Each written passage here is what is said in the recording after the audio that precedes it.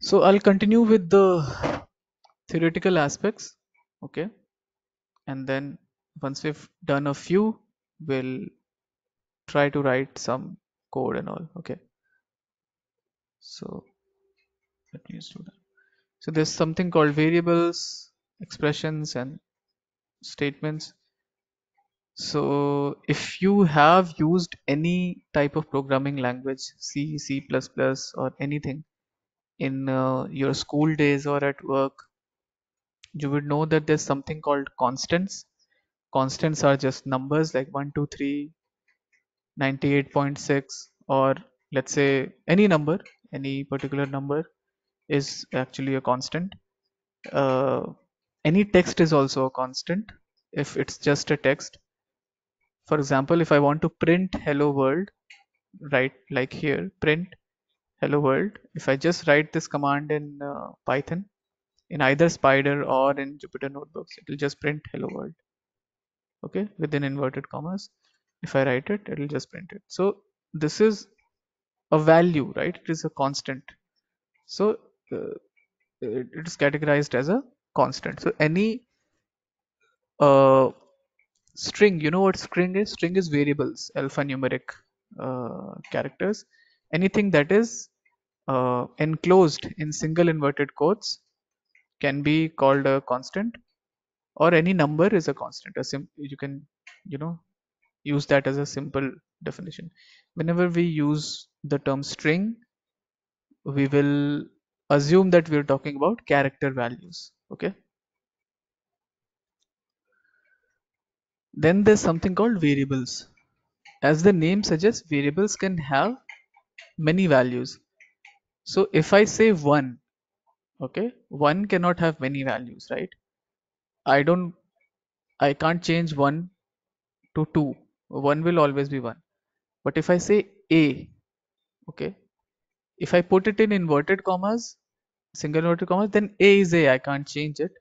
But if it is used, it can also be used as a variable. So if I define a variable a and try to store something in it, now it completely changes the concept. So I can use the variable a to store a constant or another variable, okay. So for a, I can store either the number 1 in it, so I can write a is equal to, let's say, 1, or a is equal to 2, right, or a is equal to 1 million. So a will take these values, or a is equal to, let's say, inverted comma, someone's name, yeah. So let's say a is equal to, within inverted comma, Rohit. So a will take the constant value of Rohit. So a is a variable, okay. Don't worry if you don't quite understand it clearly. Once we write the code, I'll explain it again. So just bear with me. Just This is just an overview, and then when we do it, it will be easier to understand. So variables is something that you can choose. You can choose what name to give to your variable, and there are certain format in which you need to write the variable name. You can't just have any name. Yeah, there's no particular upper limit in Python for a variable name as such. But then having too long of a variable name is not going to help. So I mean, you should not try to exceed, let's say, 30-40 characters at max. But you can have 1,000 character, 2,000 character long variable name as well. Okay. Uh, what is the use of variables? Variables make it very powerful because it makes things dynamic. So and we'll see how it makes it dynamic, because variables can take multiple values at multiple times. So that's why you can use them creatively to do a lot of different tasks. So we'll get to understand those things. So Python variable names are case sensitive. That's one thing you always need to remember, and that will be the first mistake that you guys will do a lot, which is Python is case sensitive. So capital A is not equal to small a. They are different. Okay. So small x is not equal to capital X. So there will be two different variables. Okay, fine. And a good variable name would be this, uh, spam x, spam 23 underscore, or underscore can come first. This is fine. Okay, 23 spam hashtags, and I don't think you will not be able to create these variables because these will fail. Dot is not allowed, hash is not allowed, your variable is name is not allowed to begin with a digit. It can end in a digit, that's fine, but it cannot begin with a digit. Okay, it can have an underscore but no other character, at the rate and all. A variable name will not have. Okay, and this talks about uh, what is different. So spam versus capital S PM versus capital S, all caps, all these three are different. This is not equal to this and this is not equal to this.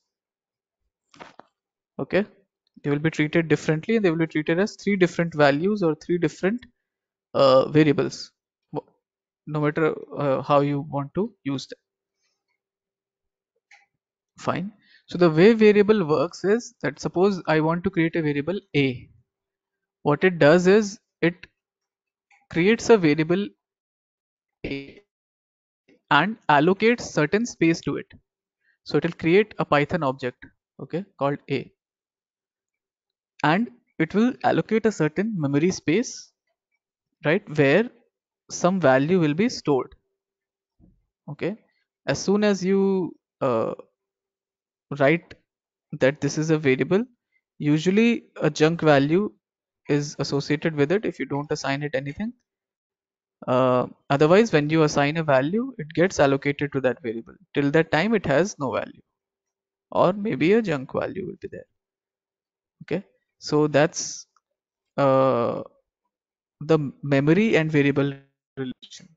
Okay, any variable you create will have allocated memory to it where you can put variables in the future.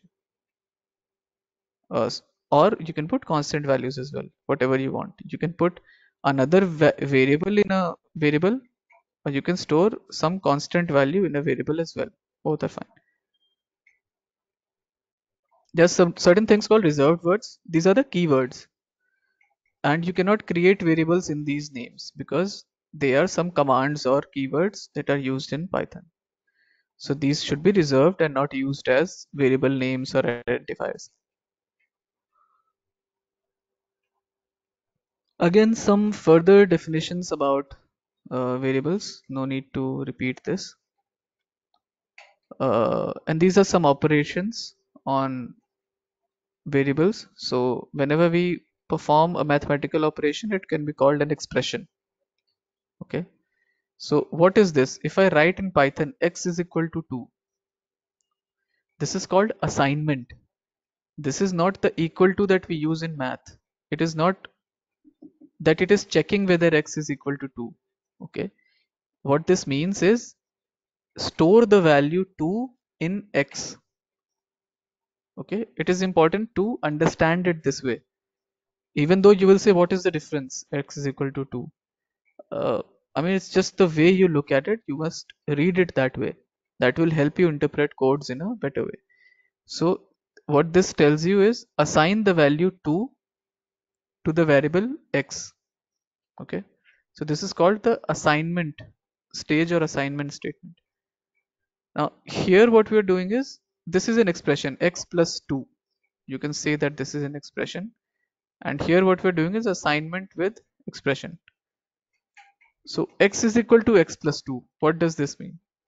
This will be again read in the same way. Assign the value x plus 2 to x, or store the value of x plus 2 in x. Okay, what will this do? Print x. It will just print the value of x. Okay, so let's just stop here and try to just run these codes 1 2 3. Okay, so I will go to, let's say, Jupyter notebooks. Okay, and let me write x is equal to 2. I will run it. See, no result will be shown. Why? Because I have assigned the value 2 to x. Now if I write x is equal to x plus 2 and run it, okay, what will happen? It's Python starts reading from right to left. So when x was equal to 2, when Python read this command, it read this first. Okay, so x plus 2. X was already 2, right? X had a value of 2. So it will read it as 2 plus 2. And it will assign 2 plus 2 to x again. So what will x become? 4. So if I do print x, see, the answer is 4. Please type in the chat if you got what is happening. X is a variable, you assign the value 2. X has already taken the value 2. When you write x is equal to x plus 2, remember that Python reads the statement after the equal to sign. So it will first resolve this value on the right hand side of the equation, and it will say, okay, x plus 2 is 4 based on what I know till now. And then 4 will be assigned to x again. So the previous value that it had, which is 2, will be removed, will be deleted, and it will be replaced with 4. So now when we do print x, it will print 4, not 2.